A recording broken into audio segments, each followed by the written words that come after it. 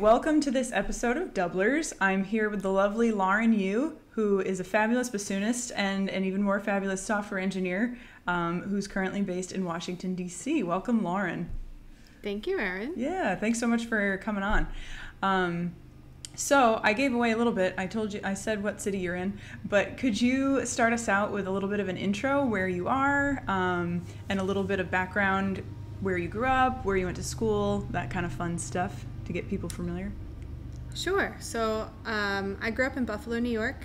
I went to school for music, for music ed and math at Eastman and the University of Rochester. And then I continued on to Connecticut. I did my master's at Yale in bassoon performance, moved to New York for a couple of years, and then moved here 3 years ago because my husband got a job with the Airmen of Note. So that's what led me here to Washington, D.C. Sweet. That's awesome. Lauren and I met while she was in New York City, and we had many wonderful times together. And you used to live like a block and a half from me in Inwood. We were really close there. I loved your building. Times. Yeah. It was.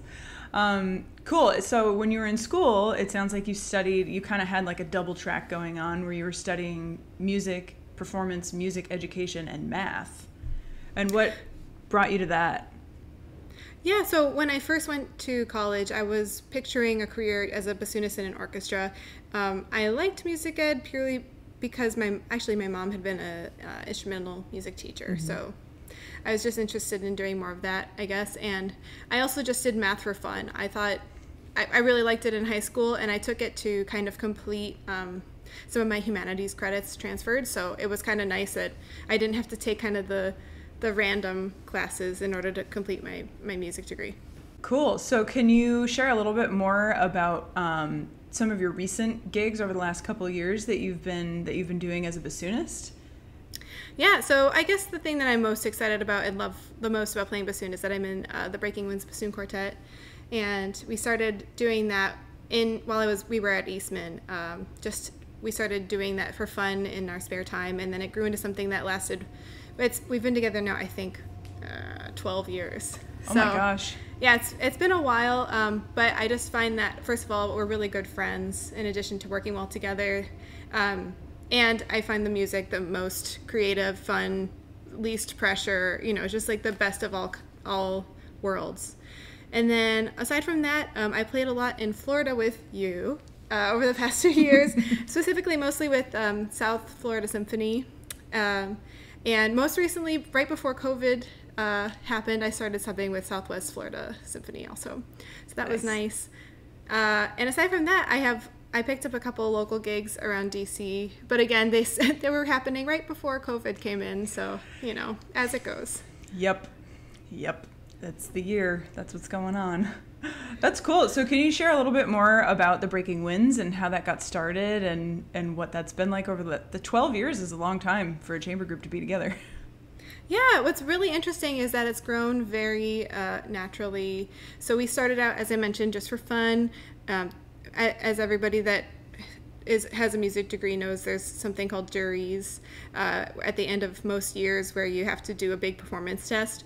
And for some reason, in our sophomore year, they had us do it in the winter time to kind of space out, or maybe to not tire out all of our professors. So when everyone else was really stressed, we had off for maybe 1 or 2 weeks. And so we decided to put together a really fun performance where it was kind of interactive. We combined music with brunch, which of course all college kids love. So we had that and bubbles under their seats to kind of play along with some like wedding music. But it was based off this really famous bassoon quartet called the Bubonic Bassoon Quartet. And after that, we just continued playing because it was just really, really fun. Everything you thought it would be when you went to school for music. And yeah, when we went to do our master's degrees, it was like a long distance relationship. So that was interesting, having to figure out, how to coordinate while we went to 3 different colleges. And then we started setting up these big tours so that we could play together and also have some quality time. And eventually we raised, one of the coolest things is that we raised money for a Kickstarter, for a CD on Kickstarter. And somehow, I think someone that works for Kickstarter plays bassoon. Oh, So they saw our thing and put it on the main page. So we raised $27,000 for our CD, which was that is amazing. awesome. Yeah, especially because so many of the rights for the pop songs that we do cost a lot of money. So we used every penny to either go into that or album art and things like that. Yeah. But yeah, and then since then we've continued to do, a handful of big meetups every year. We go to almost every IDRS conference, and we're sponsored by Fox now, Fox Products. And we also, a couple years ago, we went to some international tours, like China, and then the international IDRS, I think it was 2018 in Spain. So that is so cool. And for anyone who's not hip to bassoon world, IDRS is the International Double Reed Society. How does anyone not know what that is? It's an incredible thing to think about, how anyone could possibly not know. But just to share. So what you're saying is that you're a bassoon celebrity. So we're bassoon celebs. No. Bassoon celeb status. And some of the stuff that, I've watched a lot of the videos. My favorite video, I think, is the Lady Gaga one with the wigs. Yeah, so we used to be, I feel like we used to be more gutsy with, or maybe perhaps we're more lazy now, but in the beginning we would get dressed up. We had like 2-hour concerts with costume changes for every piece, and we'd be like jumping. Yeah. It's calmed down a little bit since then, now that we're old. Right. I know. Once you hit your 30s, your appetite for bouncing around on stage, I'm sure, diminishes. Yep. That's so cool. And so you're all based in different cities at this point, I think, right? Yeah. So right now we are in Houston, Seattle, New York, and DC. Yeah. Mm-hmm. Yeah. And so that must be logistically, that's a lot of logistics to keep the group, to get the group together to rehearse, to get everybody together to perform and all that sort of stuff. Yeah, I think in the beginning, like I said, it took a little bit of, there was an adjustment period where we figured out how to best communicate through, back then, remote work was not as common. So, having to communicate through email and everything, and Google Docs and whatever, it was a little more complicated. But once we got the hang of it, what we try to do now is set up a tour, a week-long tour, so that we can kind of build in some like review time, practice time before we have all of our performances. Yeah. And yeah, again, when air travel was safer, we would do it pretty regularly, that we had a system down. Yeah. That's so cool. That's really awesome. Yes, the good old days. Right? I know. Back in the days when you could get on a plane and it wasn't a big to-do. Or at least, yeah. Yeah, that's really awesome. And so once life goes back to a little bit more normal, it sounds like the plan is to continue that trajectory with the group and to be touring and doing things like that. Yes, we hope so. Yeah. And actually, we've been working on our second album for a long time, and it's just been going through the final stages of editing and getting ready to actually send to maybe disc makers or some. That's what we used last time, but something like that to actually produce a CD. Cool. Or who knows? Maybe we'll just actually. I didn't think about that. We might not produce physical CDs now that we're getting to this. It's a little different than a few years ago. Right? I know. When Calliope did our album, we did physical CDs, and we're all kind of laughing because I was like, I don't even have a way to play a CD that belongs to me. Alex has a super drive somewhere, but yeah, it's funny how you end up you're like, wait a second. But yeah, that's very cool. That's really exciting that project has kept going at such a pace. And you've been able to keep up with that. Because it's hard. Listen, I understand. It's very hard to communicate. And my quintet, everybody lives in the same metro area. Brooklyn's basically a different country than where I am. But, it can be challenging to do all that stuff remotely and to figure out how to collaborate. So it's kind of a nice segue into the other side of what you're up to, working remotely. So what is your other career pursuit outside of music, and how did you find yourself there? Yeah, so I'm a software engineer now. While I was living in New York, I started to do math lessons part-time I started working as a tutor, and I really enjoyed that, but it's just like freelancing with music. It's freelance work where, you know, if you're sick or something happens and something gets canceled, you don't get paid. So it's not always reliable, and that can be really frustrating, especially if you're a hard worker. It took me a really long time to figure out what I wanted to do. I knew I wanted some kind of job that was flexible enough to allow me to still perform. But also I wanted to really like the job. So something that I found engaging. And eventually I realized I think coding is actually a really great marriage between creativity and like problem solving. So yeah, it was intimidating, to be honest, you know, to jump into a whole new field. And also I didn't know if after 10 years I would learn the same way. I hadn't been to classes in a decade. So, right. But I was happily surprised that it didn't feel as awkward as I actually really loved it. And my brain still worked. And it's a miracle. Yeah, and my brain still worked. And I went to my boot camp and it was great. Yeah, and the timing is kind of amazing when I look back at it. So I started my boot camp on January 27th of 2019, and I started my job exactly 6 months later on July 27th. Yeah, so that's pretty cool. Was that this year or last year? Oh, 2020. Yeah, okay. That's what I thought. I started July 27th of 2020. And January 27th of 2020. Yeah.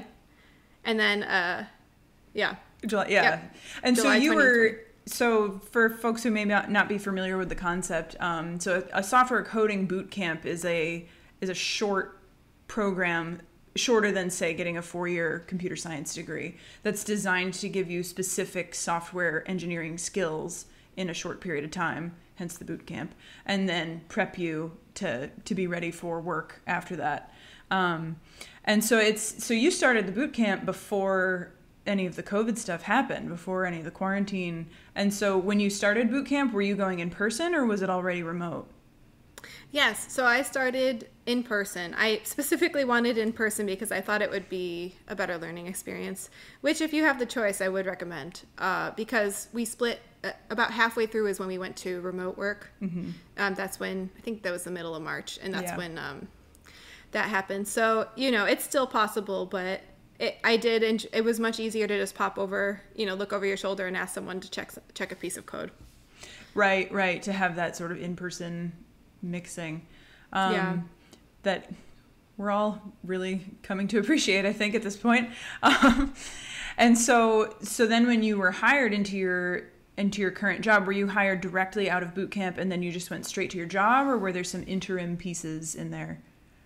So the way that I went to Flatiron School, that's the boot camp I did, and the way that they work is you basically have a certain amount of time to declare your job search. So once you do that, that means you have to fulfill a certain set amount of requirements each week, because if you don't find a job within, I believe it's 180 days, then they'll give you back your money for the boot camp. But you have to show that you're actively searching so that you know it's not like you drop off and then you get your money back. Right. So basically what I did is I finished at the beginning of May, and I took 3 to 4 weeks to solidify everything. I built a personal website, my resume, my cover letter, template. I wanted to make it really, really easy and set up for when I went to job searching, because I heard that it's very typical to apply to hundreds of jobs. So yeah, I did that, and then starting in June is when I started sending out applications. And then this was actually the very first place I interviewed at. The first one. Yeah, that was really cool. So the first place, that they were the first ones to contact me, and then it ended up working out. That's so cool. Yeah. And so were you hired directly as a software engineer, or did you have like an internship position or something at first? Yeah, so the way that my company works is everybody is hired, or at least for the data scientists and engineers, all the regular level people are hired first as interns, as like a trial period. But then within 2 or 3 months, you're usually offered a full-time job. So that happened for me as well. I think I was at about 2.5 months when I was offered my full-time job. Cool. So it's like a trial year with an orchestra. You just have to... Yeah. You have to show up, do what you're supposed to do, and then someone will offer. That's very cool. And so So it sounds like the boot camp itself was about 3 or 4 months. Is that right? Yeah, it was 15 weeks. Oh, okay. Split into 5, what they call mods. So 3 little divisions of time, where with each of those mods had a final project, but the last one had like a giant project that you did all by yourself. Oh, wow. Cool. Yeah, that's cool. awesome. And that's a full-time thing, right? Yeah. Yes. Like They do offer part-time, but that would be online. Even in non-COVID times, all online. Yeah. Cool. And so, and in your job now, I'm sure you're working remotely. Yes. So my company before COVID, pre-COVID, was all in person. Interestingly, though, they are now more open to remote work even after COVID ends. So I think they've seen that it can be really successful since the whole company is currently remote. Yeah. And then I think once this all ends, there's going to be some kind of hybrid thing, because some of the people that they hired during COVID don't even live in DC. Oh, so wow. they will definitely have to be remote. Right. They're like, surprise, we can come back to the office, so you have to move now. Yeah. Right. Yeah. That's very cool. And so when everything sort of comes back online, if you will, it sounds like that might be helpful for balancing what your music life is doing, and then keeping on with your job. Yeah. So one of the things I was hoping for was a job that did allow for some remote work, because I figured if I did go on a tour, I could still technically work during work hours sometimes, but then just have a concert at night or rehearse around that. So in my bassoon quartet, there's 3 of us that have regular jobs, and we usually do something like that where we're working during our tours, and then we build in rehearsals around that. That's very cool. Yeah. That's awesome. Yeah, and so it sounds like the interest in math kind of brought you into that direction of deciding that coding boot camp was the right place for you to go next, and feeding into that decision. Yeah, well, it was a bit of a leap of faith, because I think until you try coding, it's kind of hard to understand what it is, or it was for me anyway. It seemed kind of magical. And then once magical. But once you actually dig into it, it's so interesting how these little simple, if this, then this, how many times, how that builds everything. There's the building blocks of all the websites you've ever seen. But it also, and my dad's also a software engineer, so he told me he thought I'd be good at it, and I finally listened. Don't you hate when dad's right? I know. Yeah, but to be honest, the one other reason I was interested in it is I'm kind of terrified of tech. I'm scared, that someday they're going to take over somehow, and I like to be more comfortable. Make your enemies keep your friends close, and your enemies closer. Closer, yeah. That's my feeling with tech as well. That's a good way to look at it, because it's true. The robots are coming, so you might as well know how to program them when they show up. I'm with you on that. I am with you on that. And so I know that it's a little bit of this is sort of like a new thing, and the world has been upside down for a while, but how have you previously balanced gigs and being a freelancer and doing things with your quartet with outside other jobs? What does that balance look like for you? I think it's just been a little bit of planning. So, I think I did 2 gigs before COVID happened. And for that, they did happen to work out with the time frame. I took 1 or 2 days off from my boot camp in order to do them. Yeah. But I think with enough planning, and as long as you go to work at a company that's a little flexible, then it's totally fine. Of course, I have less, it's harder for me to take every gig. But the good thing is I don't have to take every gig, because the flip side, since right. I don't need it all in order to support myself. So I can choose the important gigs, and then the ones that I would normally not love doing anyway, I can skip. Yeah. Yeah, there's a lot of power in that, to be able to say, no thanks. Yes, exactly. Yeah. When you decided to go to boot camp, did you have, because I know a lot of folks that I've talked to, I know I experienced this myself. Did you experience any sort of identity crisis in committing to that? You mean in terms of music? Yeah, like I know for myself, when I decided I'm moving into tech, I'm going to get a full-time tech job, I struggled with my identity feeling like my identity was no longer a musician, and that I was going to be doing this other thing, and that I was like losing a piece of, did that come up for you at all?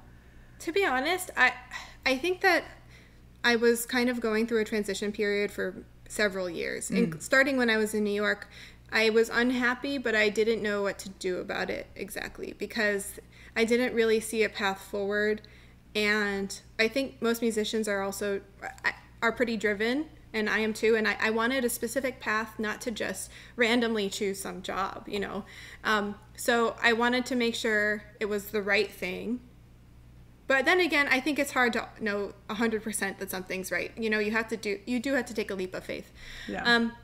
But yeah, I think you're right. A lot of times, especially when you go to school, like in music schools, people think if you don't end up as an orchestral musician, you failed, or, you know, you didn't work hard enough, or you didn't want some audition hard enough. And I don't think that's the case anymore. And it was some amount of just being okay with that, with myself. And then I felt totally free. So once I made the decision to go to the boot camp, I didn't feel that way anymore. But I think it was coming around to understanding that that's okay. That was the part that was the hardest, is like, I'm still a musician, but I'm also a software engineer. Yeah. And you can have the "and" in your job title. You can say, I am this and that. Yeah. That's great. I will say, I think I got my job because I'm a bassoonist. So, really? Yeah, I heard after the fact that there were hundreds of applications, but I know the person that first interviewed me liked me because she had also been a musician. So, and then I did another collab lab. I did a separate project where I was working with some mentors, and a lot of them were also musicians, or at least a couple. So, yeah, there's awesome. a network out there. There really is. Yeah, Collab Lab is run by some folks from my company, from Zapier, and yeah, it's funny how as you get to meet, I feel like it's more so in tech than anything. You start to meet people, and I was just talking to someone at my company today, and you know, we do these things called donut chats where you're randomly paired with someone from across the company. We do that too. Oh, do you really? Yeah. They're so much fun. You just get a random friend for half an hour. So I had a chat with someone at my company today, and we were just talking, and I mentioned that I was a musician, and I played the viola. I loved being in orchestra. I had a great time. And you know, you come across all these people who were either involved in music in middle and high school, or they did it through college, or even if they didn't take it in a professional direction, it was a big piece of their time growing up. And so, yeah, it's interesting how you come across a lot of people who are, you know, either very serious, semi-pro, professional musicians, or amateurs that had a great time, you know? Yeah. It seems like there's a lot of overlap. Yeah, I think so. Yeah. You know, I heard over and over again that musicians are great workers, but I really believe it now, especially since I've witnessed it with other people too. I think we just have so much drive and perfectionism in us. Yeah. that we're really good workers. Yeah, it's kind of amazing because you go into a company, and I don't know, it sounds like maybe you've had the same experience, and you're like, I'm just doing all the things that are asked of me, and everyone's really excited. Yeah. You're like, I'm ticking all the boxes. Well, of course I would be ticking all the boxes. What am I supposed to be doing? Yeah, you gave me this checklist, this analysis. I'm doing it. So. Right. And you're like, check, check, check. And then you get, it's amazing. It's fun. And the nice thing about doing that in tech is that there's compensation that goes along with it, as opposed to music where it's just the bare minimum of even being in the room. So do you have any advice for musicians who might be considering, because I know that this is a popular path to consider, software coding bootcamp. I mean, I know for myself, when I was looking to move into tech, it was a very tempting offer to do. Do you have any advice for people who are considering that path? Yeah. So before I went to my bootcamp, I did try a few of the free courses. There's so many resources out there. That's one of the most amazing things about the tech world. Also that I feel like they're very generous. You know, everyone shares well, not everyone, but there's so many open source things where they share their code and multiple contributors that I feel like at the moment, at least, they're all doing it just for progress, to try to help each other to build things. So That's kind of cool to see that. And so I tried a few courses, and the thing is, though, I knew I liked the little things that I learned, but I did not know how they connected. It turns out I had been learning. I think I took a course. I took the course you recommended it was like a Harvard CS50. Oh yeah, CS50.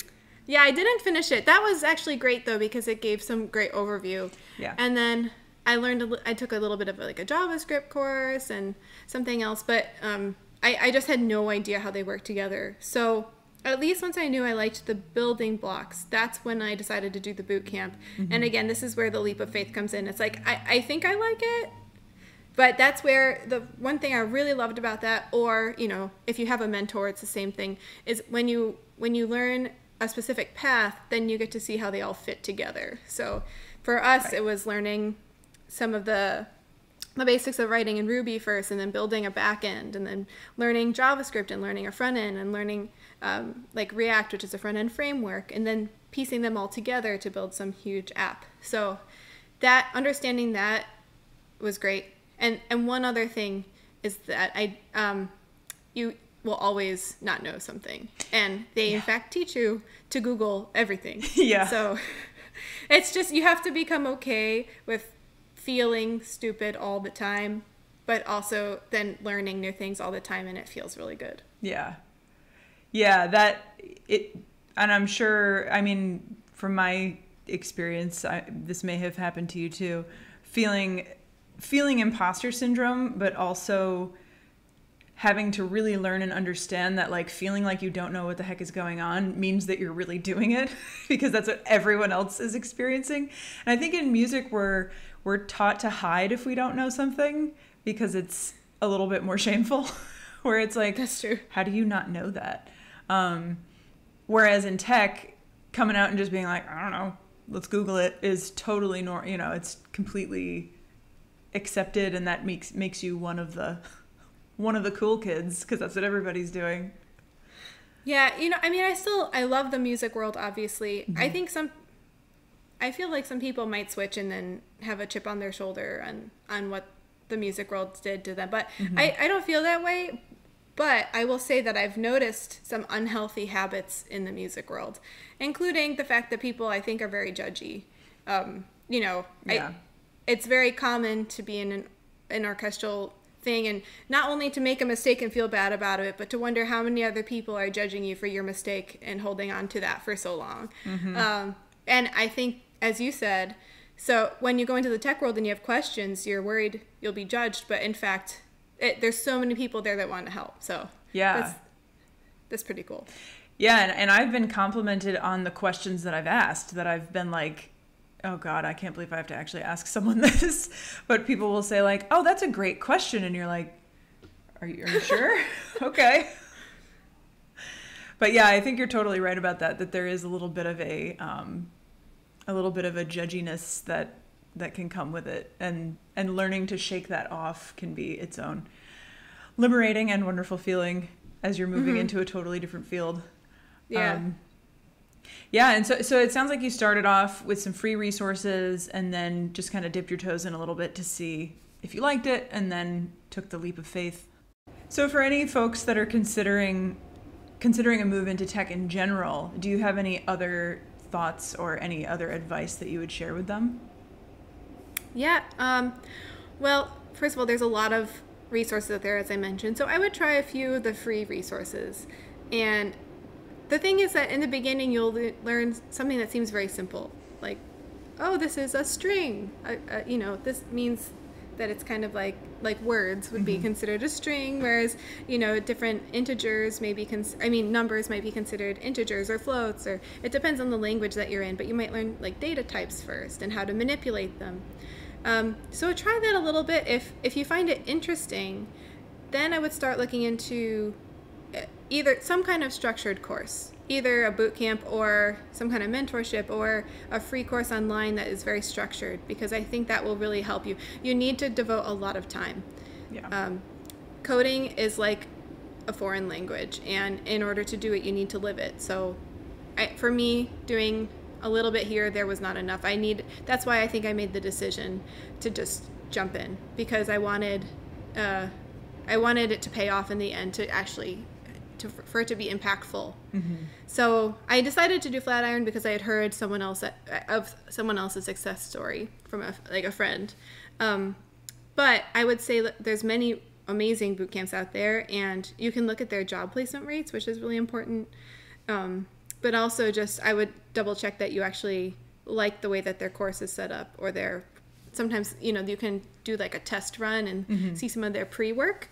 And I think from that you can tell how it's going to go. Yeah. Yeah. And so at the end of the boot camp, it sounds like you had a lot. So even though you were fortunate to get the first gig that you interviewed for, it sounds like they have a lot of resources for the actual job search itself and helping people find their way into a position. Yeah, so I will say for some reason I was expecting there to be a little bit more of a connection, not exactly a direct lead, but I thought that there might be more companies that were like closely affiliated with Flatiron, which there didn't really seem to be unless you were willing to move somewhere. But they do have career services, so you meet with a career coach once a week, and that helped me a lot he just had a lot of great suggestions for my resume and how something might appear to someone that's not even tech savvy. So that was really cool. And this is one thing that I will add. This is not going back to your other question, is I think that there is a little bit of a misconception that when people say anyone can do tech, it's true. You don't need a math background at all. I mean, really, anyone can do it, but that doesn't mean it will be easy. There were many times that you really have to engage your brain. It's not something that you can go on autopilot. So if it feels hard, that's totally normal. But I think people have to be prepared to put in the work to be successful. And it's not just going to be, you're not handed some knowledge at the end that you can do a job well. Right. Yeah, I mean, it's kind of like playing an instrument in that way, where you just have to, it just takes that level of time because it's a craft in that same way. And so you really have to invest in it the way that you do to practice your instrument and get good at that. Yeah. Interestingly, similar to music, that there's so many ways that you can do things that are right. There's different interpretations and ways that you can write code that's, oh my gosh, that sounds so dorky, but it's very beautiful. It is eloquent. You can see some code and you're like, wow, that's so short and it does so much work. It's so powerful. Right? And it takes so much longer to write than a long, drawn-out thing. It's hard to write concise code. Yeah. Yeah. That's great. I mean, this has been really great information, especially for folks who might be considering that move. So thank you so much for coming on and chatting. And of course. Yeah, and if anyone has any questions for Lauren, is there a good place to reach out to you? Yeah, sure. You can reach out to me on LinkedIn. Probably that's the best place. Lauren Yu, software engineer, bassoonist. And yeah, I'll try to get back to you as soon as possible. I've actually had a few musicians reach out to me during COVID that are also going to boot camps. So that's really cool. There's a bunch of us out there. Oh yeah, it's definitely a more and more common story. Well, thanks again for coming on. Thanks, Erin.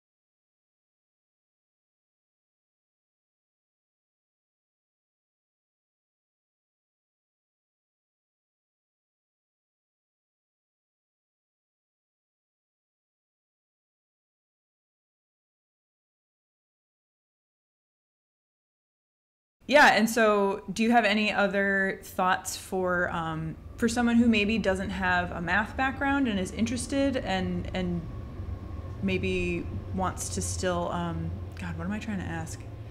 My brain is shorting out today. I am so sorry. It's totally fine. There's a train that passed by anyway. Oh, perfect. Perfect timing.